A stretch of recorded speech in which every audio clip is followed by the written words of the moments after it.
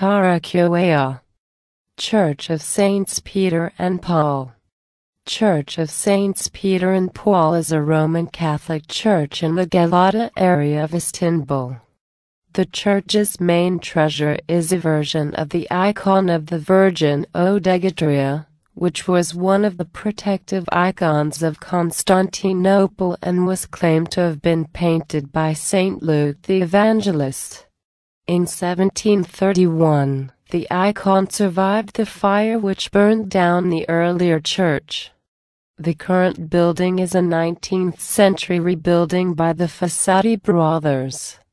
In the early 16th century, the Dominican brothers of Galata moved below the Galata Tower, after their original church was requisitioned as a mosque.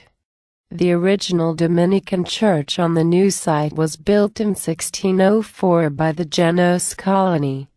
After being destroyed twice by fire, the church was rebuilt by the Swiss-Italian Fossati brothers. The church is built in the form of a basilica, with 4 side altars.